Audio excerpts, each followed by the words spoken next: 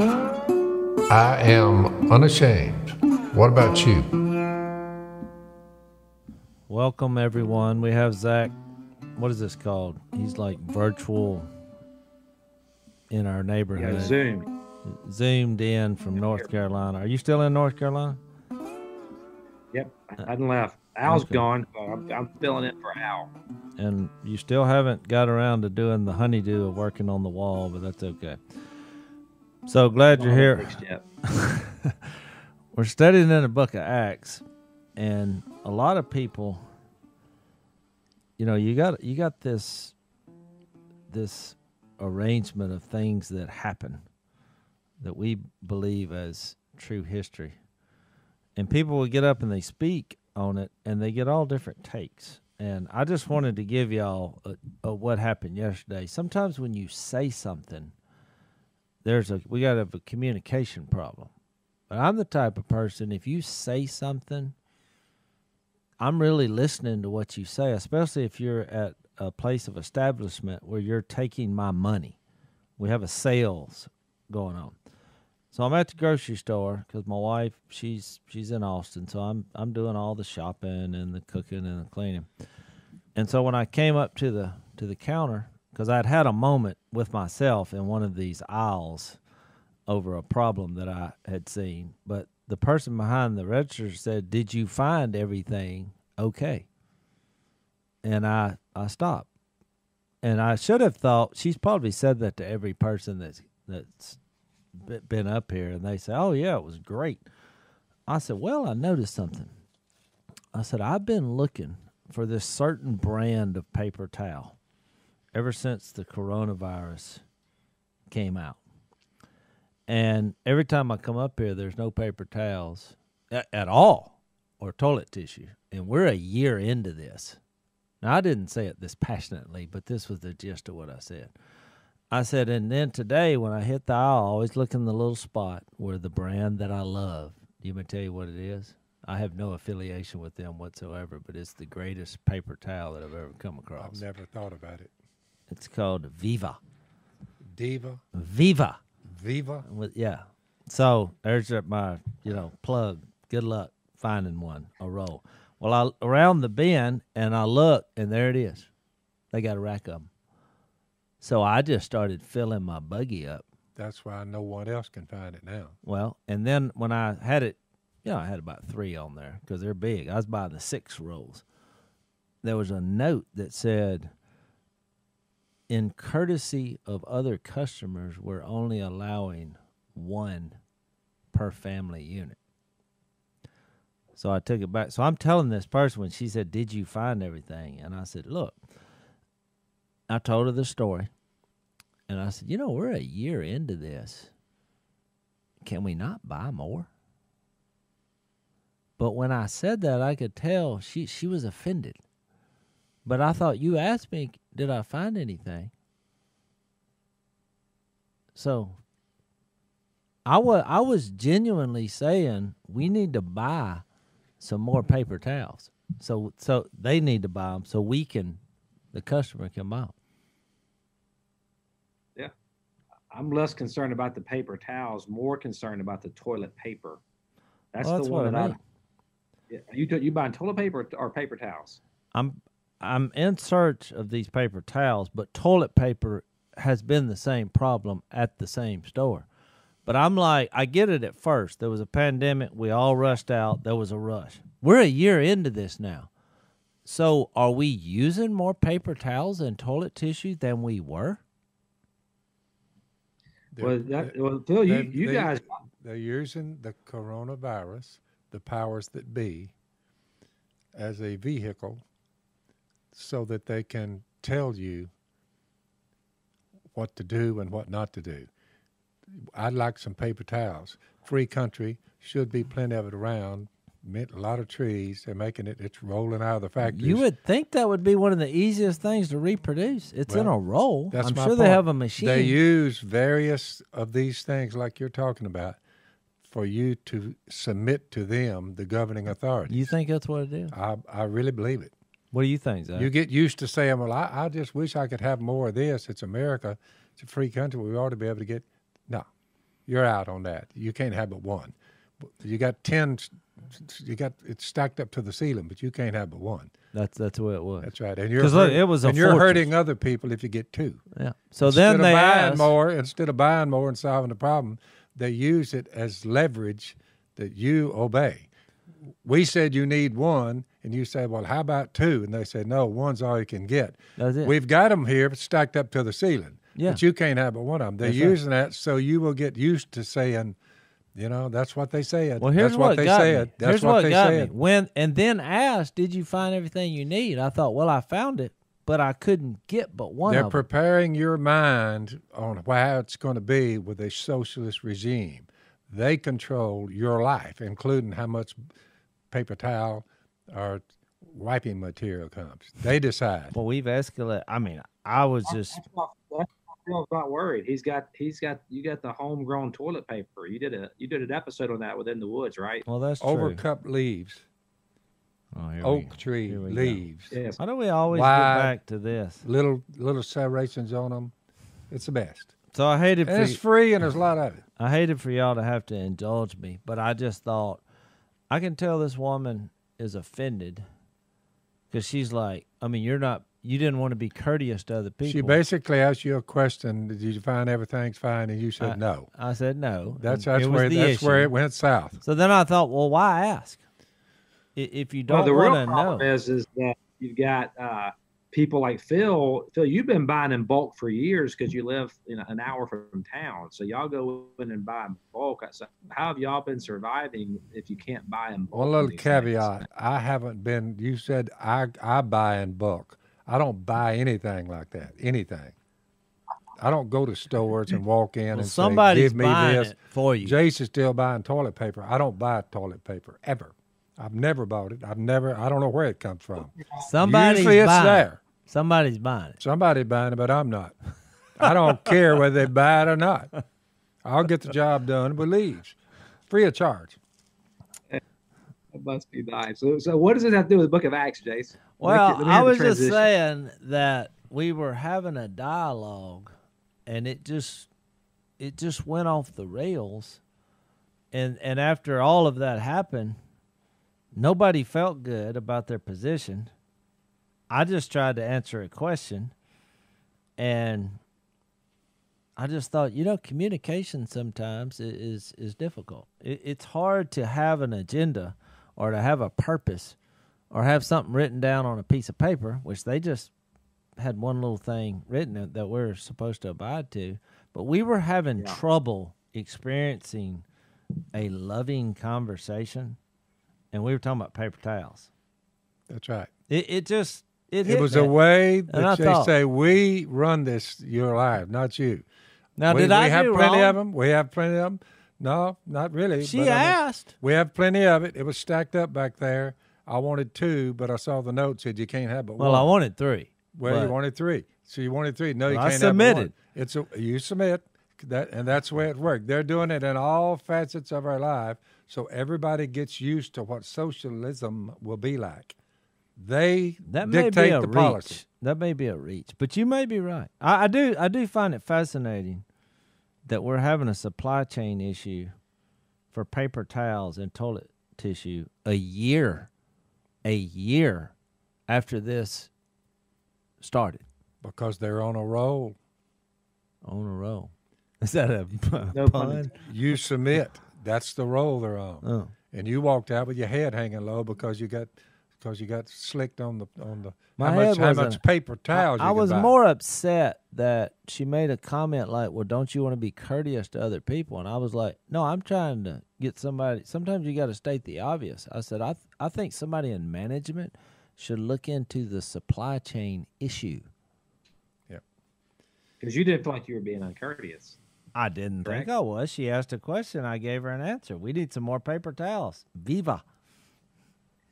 So I see your point on the Book of Acts. Then I was wondering how is he going to transition there, but yeah, because Acts 2, which is where we're at, is about communication because you've got this unfolding of the kingdom of God that's happened here. The keys are being handed over. It's kind of the.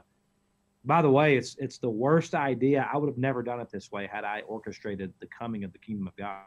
as a human, but God had a better idea. But you look at it like it is kind of weird that you've got all these people together and nobody speaks the same language, and that was who God was going to speak to in that moment, but none of them spoke the same language. So they had a major communication barrier. Is that kind of where you were going with it, Jase? Well, I think there was a shadow there of the Tower of Babel, because when he said, be fruitful and fill the earth, they said, no, we're going to stay right here and build a temple to the heavens. And so that's how we have, I believe, how we have the different languages. I believe God confused the language, which is, I think, an evidence of God. I mean, you always talk about what brand of what do you say? People say seawater, being the origin of life. What brand of that? How did they maneuver the languages? Yeah, they're giving too much credence to salt water. Yeah, I believe God made salt water. But what I was going to say is, my overall view of Acts may be different than what a lot of people say. They, this wasn't inspired, the actual title. I'm not sure where that came from. Somebody at some point, when they read this letter, they put Acts. Now, I think I was taught in the school that they said this is the Acts of the apostles. And I disagree to a certain measure. Here's why. When you read the first verse, it says, in my former book, Theophilus, I wrote about all that Jesus began to do and to teach until the day he was taken up into heaven. But I believe, through the Holy Spirit, when he read that, the reference of what he began to do, and now he's going to continue that. If that's how you start the book, because I believe, getting the big picture of who God is, that Jesus is alive and well, sitting at the right hand of God, and God, through Jesus and his Spirit that's fixed to be poured out in Acts 2, continues to do his work. So I actually believe that these are the acts of Jesus through people. That's what I believe. But to make it more simplified, the gospel is announced in the first 3 verses. After his suffering, Matthew, Mark, Luke, and John recorded. Luke wrote it down. He was there. After his suffering, Jesus died on a cross, and he had to be raised from the dead, or he wouldn't be talking about anything. He spoke about the kingdom of God, which is at hand. He leaves, which is at the right hand of the Father, to mediate for his people. Mm-hmm. Peter gets up, reinforces that. This man was handed over to you by God's set purpose, foreknowledge. You, with the help of wicked men, put him to death. We're back to the suffering that Luke mentioned in the first 3 verses. Nailing him to the cross after his suffering. God raised him from the dead after he suffered. Freeing from the agony of death, it was impossible for death to keep its hold on him. Yeah. Therefore, I'm going to tell y'all a story. It'll be impossible for death to keep its hold on you. Now, I turn one page. I turn one page. Hang on, Phil. Take a break. I get to tell you about one of our sponsors today. Even though I'm not very good at sales, I'm going to give it a shot. This is Bowl and Branch. Do you know what they do? Sheets. Yeah, but somebody Miss K just put those on our bed.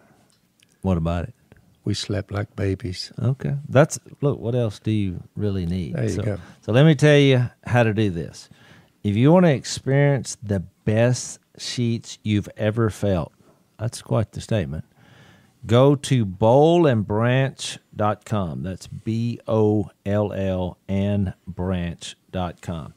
You'll get 15% off your first set of sheets when you use the promo code Robertson at the checkout. That's Bowl and Branch, BOLL and branch.com, promo code Robertson. And enjoy some rest. So you read that. Right. I turn one page. You disown the Holy One. This is chapter 3. You disown the Holy and Righteous One and ask that a murderer be released to you. Remember, thieves on both sides, murderers. You kill the author of life. He's back on the suffering. But God raised him from the dead. That's what happened after he suffered. Right. And we're all witnesses of this. Look, that's 3. Look, I turn a page. The God of our fathers raised Jesus from the dead, whom you had killed. You say they get on the gospel of the kingdom, because by the time you get to Phil, that's my whole point. My point is, here's what I think happened. It all centers around the gospel of Jesus, the book of Acts. So I think that is God working in people through this same Jesus. I think the confusion happened when Jesus died and was buried and raised. In that process, he said, "It is finished." And so a lot of people say, "Oh, well, that's finished." Well, his work to save the human race. That's right. Finished. But really, in him saying it is finished, it had just begun. Just begun. Because now God in Jesus moves to the right hand of God, where what does he do up there? He represents us. Well, what do we do here? We represent him. We represent him. And that's what happened. That's why when you read the whole book, it's like when Zach just said that in Acts 2, it's like if you came up with an idea on how to establish a kingdom, this wouldn't be what you would choose. But the whole book seems like that because it doesn't develop the characters and what they're doing, like Peter and Philip, and you're just getting snippets. And the reason I think that's true, because it's really about Jesus and how that's being shown to the world in each instance. After his suffering, Matthew recorded, he said, "All authority." You just see what I just did? They're all looking at him. Y'all saw what I just did? That means I have all the authority. It's been given to me. I just conquered death. I removed the sins of the world in a 3-day period. My death, burial, and resurrection. Therefore, go make disciples of all nations, is what Jesus said, and you baptize them in the name of the Father, Son, and Holy Spirit. Teach them to obey everything I've commanded you, and I'll be with you to the end of the age. So if you look at that, you say, there's your marching orders. They're preparing it when the 120 got together. It starts to unfold. The first ones they talked to, I just read it. The first thing Peter said out of his mouth, "Men of Israel, listen to this, Jesus of Nazareth." Because I believe that's God speaking through him. What was you going to say, Zach? Yeah, I was going to say, you had mentioned the Tower of Babel earlier, which is, I never really thought about that, but that was man making it about man attempting to climb to God. Exactly. And God confused. So God confuses man when man tries to take credit and do it on his own, and the Tower of Babel, and confuses the language. And here you have God bringing unity when the establishment of the kingdom by God unifying man by unconfusing the language, by letting each person hear each other in their own native tongue. So because they were, I love what Phil. I knew Phil was going to go there about the centrality of the gospel, which is another way of saying what you're saying, which is the centrality of Jesus. And all of these miracles and all this thing that's going on here in Acts 2 with this communication barrier that God's overcoming through the tongues of fire, all of that was pointing to a sermon that he was about to give the people, which was the fact that Jesus was who he said he was. He was buried and he was raised on the 3rd day. And that was the message that people heard, that they were cut to the heart on, and asked Jesus, "What do we do?" And well, of course, right. That's why that's why I told you that silly story about the grocery store, because there you can interpret things in different ways. There's all different religious groups. I think there's how many now? 20. You said the number the other day. There's tens of thousands, and everybody has a different take on everything. And so that's why I believe with this entire Bible, there's one actor here. It's Jesus. And if you look at it in that light, he is the image of the invisible God. That's why you can't flip a page without reading what they shared. So you're saying it's the acts of Jesus through the apostles. That's exactly right. Yep. Now, and here's why I think that's all they're doing is hammering on who he is and what he did and what he's now doing and what he will do. Here's why I think that's important down to real life. Because I believe the biggest issue with people giving their lives to Jesus or living daily for Jesus is this getting past this idea that this happened 2,000 years ago, which is a long, long, long time ago, and that Jesus left and he's 1,000,000 miles away, and here I am down on this earth, and I'm just not sure what to do because it's hard.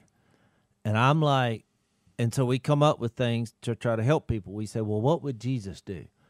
I don't even like that question because it's like he's not even hearing my heart in that moment. I'm having to go back and figure out a long time ago, what would he do? And I'm like, no, he's acting.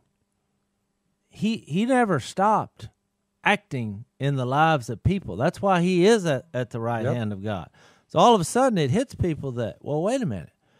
You're telling me all these guys went out and they wherever there were a group of people, they stood up and started speaking. They had people in their homes. You read Acts 2, what we're going to get to. They were sharing with each other. They were meeting together. They were breaking bread. They were going down the street. Well, they were having all these moments. Well, how come I couldn't do that today in my world? Yeah. How come I couldn't have this Jesus action? We live it out, Jase, all the time. We are an exact replica, and we represent the head of the body, which we are members of, and he is our king because we are his kingdom.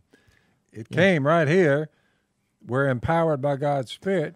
We are very unique in this world. Right. So to finish my thought, I like it when people say, what would Jesus do? As long as they acknowledge, well, what's he doing right now in your life? It's a better question. When somebody says, well, every time somebody asks me that question, I give them that question. Well, what's he doing right now in your life?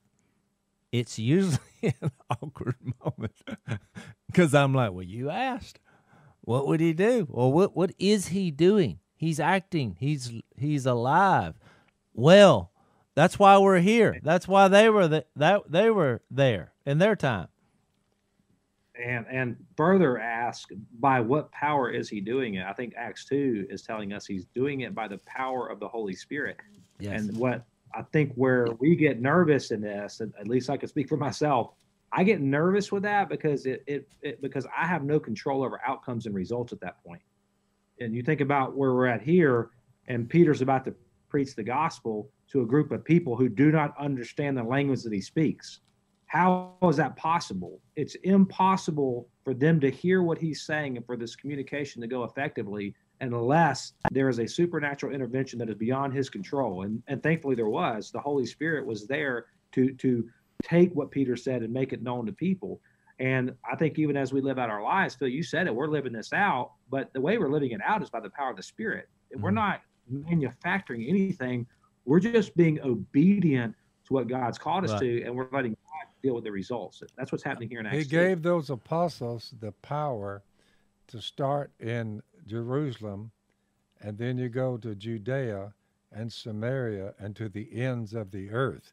He gave them the power, which was a great stroke of genius on his part, to bring all of those languages. The apostles could speak them all, Zach. They had no trouble. They didn't have to stop and study their language of where they were going so they could communicate with them verbally. He just gave them the ability to speak in all of the world's people. Well, let's just read it. Let's read it. I mean, in Acts 2. It's wild. It says when the day of... Say that again. Let's take a quick break. Let's take a break before you do. Go ahead. So we've been talking about big tech censorship over the last several weeks, and just the threat that we have, to what's going on here. First and foremost, we believe that God's in control, and ultimately information is not going to be throttled, but it does ebb and flow. And so that's one of the reasons why we are working with Blaze TV behind the paywall, where no matter what happens, you can get access to our stuff. You go to blazetv.com/Phil. And right now they got a special. Al, what's the special? It's $69. Normally it's $99, so it's $30 off. So and this is per year, so it's not a lot of money. You're talking about per month. It's really small if you view it in that way. So, and not only do you get access to this and other things and what Dad's doing, but you get Mark Levin and Glenn Beck and everybody that's on our network. So it really is a good deal. A lot of good people are on there. And, I love it. I love going to watch different things that are there. Yeah, and at this point in time, this is more than a promotion for us. I mean, we really highly encourage you to go and subscribe to what we're doing at Blaze TV. And again, it's $30 off, only $69. That's blazetv.com/Phil, and you'll get the code. You'll see the little box on the landing page there. When the day of Pentecost came, they were all together in one place. Now, there's a big debate whether that's the 120 or more, but we know at least 120 of them were there because they were all praying together in Acts chapter 1. But then it says, suddenly a sound like the blowing of a violent wind came from heaven. Now, you got to remember, in chapter 1, he had just said, when Phil read that about you'll be my witnesses all through Judea, he had just said, I'm going to give you power. In verse 5, he said of chapter 1, John's baptized with water, but in a few days you will be baptized with the Holy Spirit. But notice that terminology. You will be baptized with the Holy Spirit. It's like going to be unleashed. You're going to be immersed by it, which is a little different than, when you tell someone, get up, be baptized, you're going in the water, but this here's coming to you. And so then you hear this sound, a violent wind, and then verse 3, it says, they saw what seemed to be tongues of fire. I have a hard time picturing that in my head, but some kind of tongue of fire separated and came to rest on each of them. All of them were filled with the Holy Spirit. I would say they are experiencing this baptism that Jesus said, you're going to be baptized with the Holy Spirit. And began to speak in other tongues. Now, in my version, it has a little letter beside tongues. Does it in yours? Your mine says languages. Languages. As the Spirit enabled them. Now, here's what's cool about this. Now, there were staying in Jerusalem, God-fearing Jews from every nation under heaven. A lot of different languages. Why does he start talking about people are here from every nation? A lot of languages. Yeah. When they heard this sound, so you got a violent wind, you've got tongues of fire, and you've got people speaking in languages that they haven't studied. Is that a correct assessment? Worldwide languages. When people heard that sound, which would be quite the racket, blowtorch, fire, and... By the way, if you ever see that, take note of that. Something big going down here. Real big. When they heard this, a crowd came together in bewilderment, because that's the way you would be. Here's my point. Modern day, if you see look like butane blowers coming out of somebody's head and fires, their tongues are like fire, if you ever see that, take note of that and say, I be with them. I think there's a certain amount of bewilderment that would happen. Yeah. Because, now here's what's cool. Because each one, all these people that heard this sound, heard them speaking in his own language. What a feat. So it wasn't... Which is more... Yeah. It wasn't just the apostle was speaking in different language. They would speak in one language, but then everybody interprets it and hears it in their own language. Oh, I like that. I'm telling you. Now look, this is a happening. I brought up the Genesis 11, the Tower of Babel, because if you go back and read it, you'll find a verse that's very profound. God gave humans a little bit of wisdom, a nugget of wisdom before he even revealed Jesus, before all this came along. He said, even though I told them, now I'm paraphrasing this, but I'll get to the quote, to be fruitful, fill the earth, move. He said, if as one person, here's the quote, they speak the same language, then nothing they plan to do will be impossible for them. That's in Genesis 11. So that's why he confused their language. But he gave you a clue into why humans can be so successful. If you get any group of humans together and they unify on any cause, whether they're with God or without, they become a powerful force, and God documents that in Genesis 11. It's a powerful thing for people to unify and come together. Yep. Good point. But the reason why he shut it down in Genesis 11 was because the intention of what they were trying to accomplish, which was, it was humanism.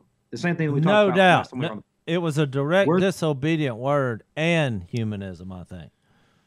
We're going to do that. We're going to build a tower, and we are going to reach God. And God's like, no, you're not.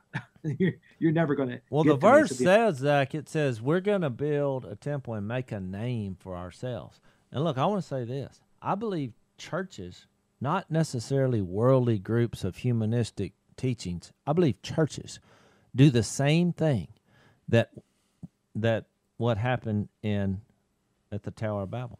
I believe church buildings are constructed and erected, and people who are in leadership say, we're going to make a name for ourselves. What do you think? Well, I think that we all struggle with that, even as humans. But what's interesting about what happened to them in Genesis 11, that was their fear, was that they didn't want to be scattered, and they wanted to make a name for themselves. Yeah. And God comes down and shuts it down, and guess what happened to them? They didn't make a name for themselves, right? And they were scattered. I'm just saying that, churches, like any other thing, turn into brands, and people say, oh, we need to do what this group is doing, and we need to do, because they're really moving and shaking, and that's God. That's the brand. Now, whatever they're calling themselves is irrelevant. That's why when someone one time asked me about the name on the sign, because when people ask, well, what group are you with? I realize there's a lot of denominations, there are a lot of different groups, and I realize why they're asking that question. Because they want to put me in a box and say, oh, well, you believe this and you believe that. And so I usually say, well, I'm with God, Jesus, and the Holy Spirit. You can take it plural or singular. Both work. But I'm not going to be tied down to a group. And then they say, what does the sign say? And I say, well, I would love for our sign to change every week with anything that points people to Jesus. Because really it's about him and not us, is my point. It's the exact opposite of Genesis 11. What do you think, Zach? No, I agree. I think that as we even look at where we're at culturally right now, I kept asking myself, what's God up to in all this? And I think that even like the last podcast we did on tech censorship and all that, and I mean, like I said, my business is tied up in it. Like, I'm concerned about it. But when I read what's going on here in Acts 2, I think about Genesis 11. I'm thinking if God wants his message to be communicated, then guess what's going to happen? It's going to be communicated, and we're not going to be able to take credit for how it went down because it's always been a work of the Holy Spirit. So I see this vein throughout history, which I do think churches have bought into this, that we think that somehow we are going to accomplish the work of the Spirit in our own power. And it's not going to happen. So why don't we try this? Why don't we say, okay, let's all get together and agree to do this. The Apostle Paul in Ephesians 2, down at the bottom about verse 17, he came and preached peace to you who were far away and peace to those who were near, Jew and Gentile. For through him we both, Jew and Gentile, have access to the Father by one Spirit. Now, consequently, you are no longer foreigners and aliens, so here's what we need to do on our signs. Week 1, Jase, month 1, I put on our sign, fellow citizens with God's people. Put that on the sign because that's who we are. Next month, built on the foundation of the apostles and prophets, Christ Jesus himself, the chief cornerstone, citizens. So we said, citizens we are of God. In him, the whole building. Well, in month 2, you'll put, who are you? I'm a member of the building of God. Love it. One individual. We're joined together, and we rise to become a holy temple. Who are you? I'm a member. I'm part of the temple of God. They're like, what? I said, the temple of God, the building of God, and we have fellow citizens just like myself. And in him, you two are being built together to become a dwelling in which God lives by his Spirit. Mm-hmm. Just put on there where God dwells. Mm-hmm. And change the sign about once a month. That way, when they say, "Oh, you are this or that, the other," you say, "Oh, way beyond that." Yeah. So when people ask me, "How come there's so many different denominations?" I say, "Well, there's a lot of different ways to call yourself a son of God, a disciple of Jesus, and an indweller." We're called the church. The church meets here sometimes. Most of the time. I like that. Most of the time, church Monday through Saturday, the church still meets. But it doesn't need to be here, sometimes. You need to say occasionally. Yeah, meet here occasionally. Then change that time for the next week. Let's take a break. All right, well, look, let me finish reading this. So then, verse 7 of chapter 2, utterly amazed, they asked, well, are not all these men who are speaking Galileans? I mean, they knew where they were from. Then how is it that each of us hears them in his own native language? And he starts listing all the different groups of people with different languages. Yep. And by the way, it's more than 12. Yeah. So actually the miracle was that people, the sound was coming out and they were hearing the interpretation in you had a single issue with a single message, because after they say, which I thought it was funny, in verse 13, it says, some, however, made fun of them, saying they've had too much wine. So whatever that sound was, and I guess the spirit at which they were experiencing this powerful Holy Spirit presence, they were coming across like they were drunk. If you heard German, French, Latino, Mexico, the Spanish. You were getting there. And look, and all of those were coming together. Czechoslovakian, but everybody understood what was being Portuguese. said. That was a big deal. Yeah. Well, then in that moment, Peter stands up and addressed the crowd. So I have a couple questions. What do y'all think? Number one, when people read this and they hear about this tongues of fire and the blowing wind, that seems scary to people. And I've been to churches where it seemed a little frightening, just the level of enthusiasm, I guess. So what is your take on that, Zach? What would you say about that here? Why would God choose, in your opinion, to have such an unleashing moment? Well, I think it's the answer to the question they asked, like, how is this possible? How is it possible?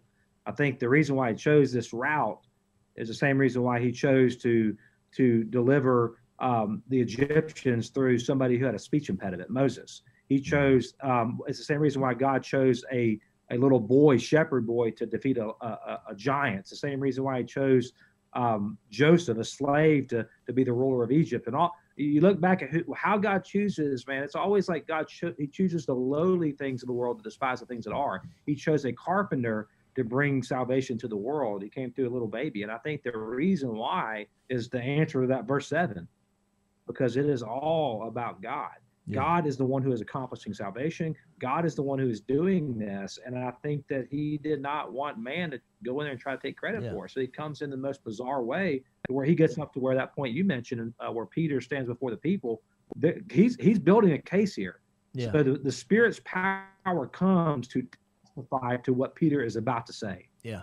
But look, I remember just in my own life, because I've shared this many times, but when what Zach just said is what you realize is this is God acting. That's why it should be the acts of God. And then in real small letters, he used people.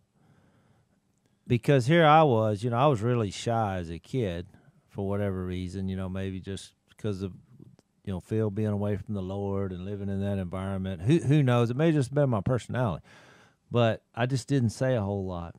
And even when I came to Jesus, at 14, I'm like, Jesus is Lord. I basically played defense for 2 years.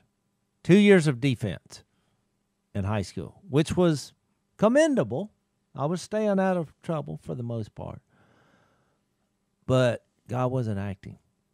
I didn't get this concept here. At that point in my life, I thought this was, tell me what I need to do.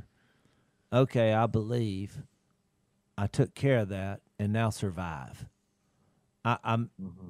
God's still a million miles away, and I just stumbled upon this, and it was like I was trying to find the clues of, Temple of Doom, Raiders of the Lost Ark here, and I figured it out.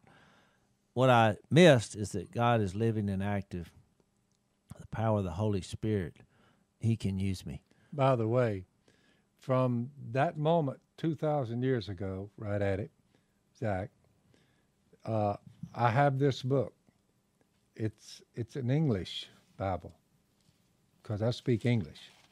That's my tongue, the English tongue. How many various languages? This is still the #1 seller in the world, and it's been that way for a long time. How many languages have the Word of God, including the book of Acts? How many languages has that been translated into since they all took off with the ability to speak in any language? Well, now we have it in written form. What percentage of the languages would you say the Bible's been translated in? Just off the top of your head. I really don't know.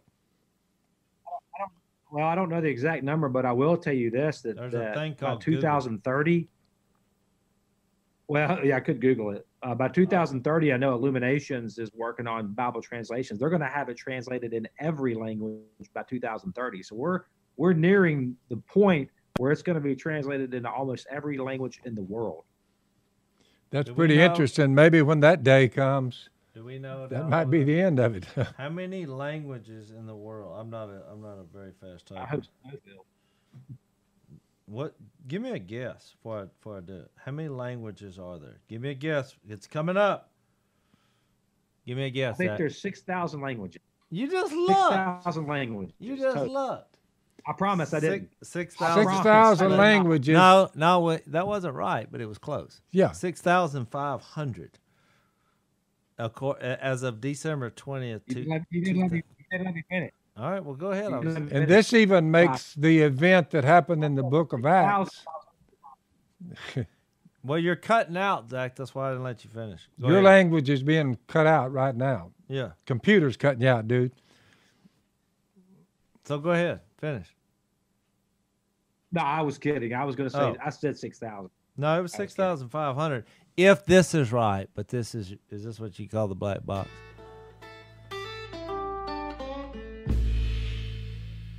What I'm saying is it makes it even more powerful to know that this has been literally verse by verse translated into most of those 6,000 languages. And these people that were speaking that day pretty well had that capability. They pretty well had it intimated that this is going worldwide. You want a not Kodak in your language? That's a picture. What's you want a playlist moment. If you have the power to instantaneously make a human, enable him, not make him, enable him to speak all known languages. That's my point.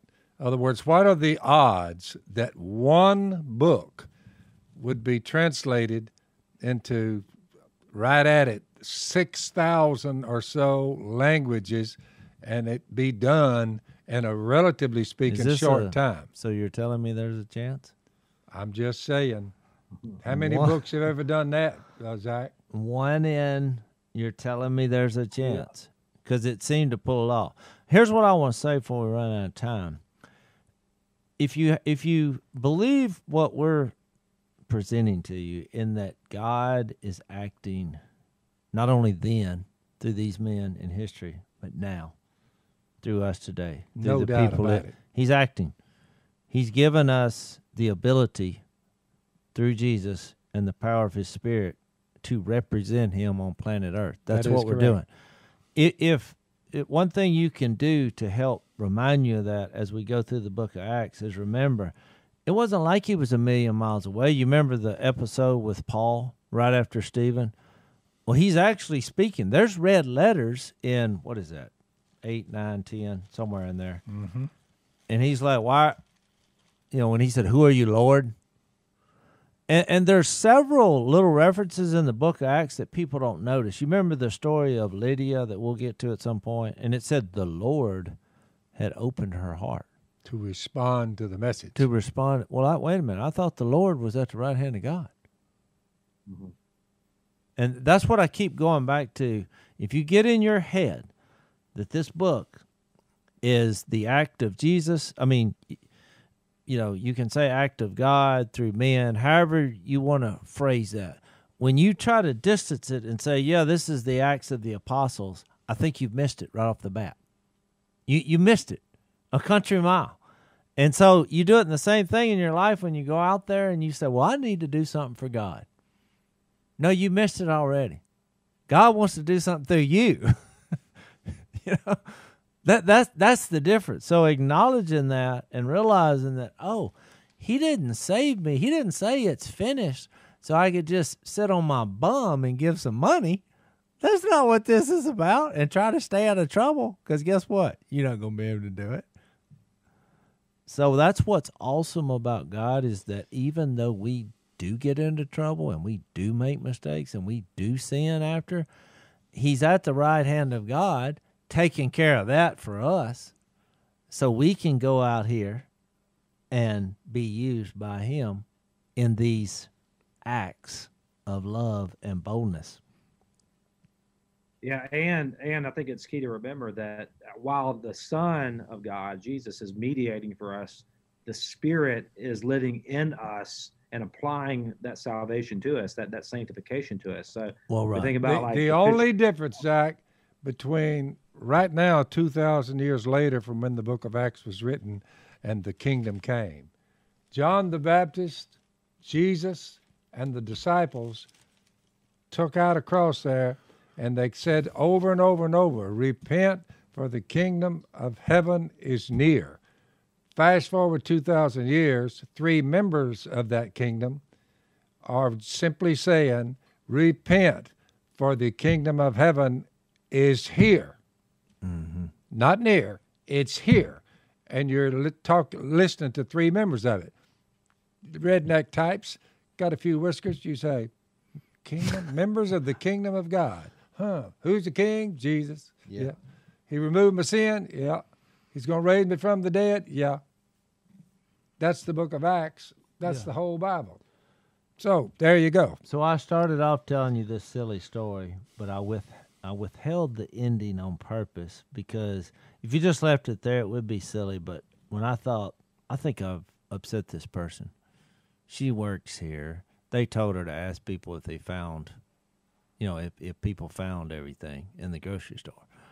But I could tell she wasn't used to someone saying, as a matter of fact, no. So they need to go to phase 2. However, I realized that, and I thought, I don't want to make God look bad here. Like I'm griping about we don't have any paper towels around here. I mean, she asked, so I just thought, hey, get some more paper towels. You went here. deeper than I ever would. Yeah, I did. I shouldn't have done it. And so I said, you know what? Because I could tell it was getting awkward. I said, I'll be glad when there'll come a day where we won't have to worry about paper towels. And I said, everybody is upset about the pandemic, and it's okay to be concerned. I said, but all the trouble that it's faced. I said, but I'm looking toward heaven. Well, evidently she was a believer, because she affirmed that. So, you're right. There's way bigger things. I said, way bigger things than paper towels. Well, that ended well. It ended well. Why did it take you so long to say it was a good ending? I just thought I would create some drama, because I wanted to show the point of Acts And I wanted to say that I believe God was acting in that moment. He took my weakness they asked me a simple question. I gave them a simple answer. Chaos ensued. Feelings were getting hurt. And then I remembered the big picture and used that, even in my flawful moment, to say, you know what? And I love having Jesus conversations in places that are not religious. Grocery stores, auto shops. These are, I just think that's where the God magic happens. The Spirit is poured out in those moments, and people think, oh, is there really a God? Are there really people who believe in this stuff? And you have these conversations about life, and I believe that's when God is acting. One way of looking at it, Amen. you said, does God provide all things? I said, he does, including wiping materials. Thank you for that. Just Phil. find you a big oak. You'll be all right. See y'all next time.